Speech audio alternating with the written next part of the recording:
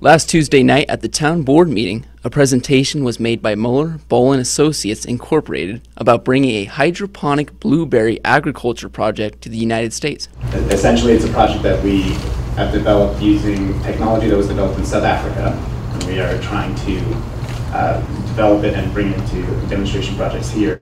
What is the project? The technology that's been developed is a very technologically advanced hydroponics system, which essentially means, in layman's terms, it uses very little resource, very little water to give the plants exactly what they need to grow. A project that we were hoping to discuss, of course, is a small 5 to 10 acre project. Demonstration project would be one of two in the United States where blueberries would be grown. These crops are then able to be sold at value to distributors. The blueberries that are made through this process are certified USDA organic. They also showed a video at the meeting as well that went over the company's South African blueberry farm.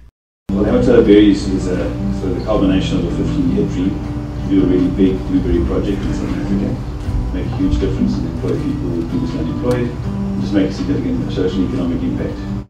According to the video, many jobs have been made in South Africa with this project. Some of the environmental benefits? You're not wasting water, you're not doing massive spreads. It's environmentally conscious as well as it conserves resources. What would happen if this was brought here to Pahrump? What would start as a small demonstration project could easily be expanded into a larger operation and make Pahrump, Nevada a blueberry capital in the United States, which is something that would be unheard of without this kind of technology.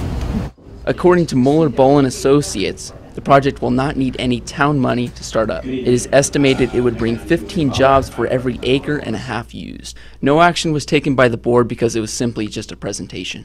This is Ian B. Clark reporting for News 46.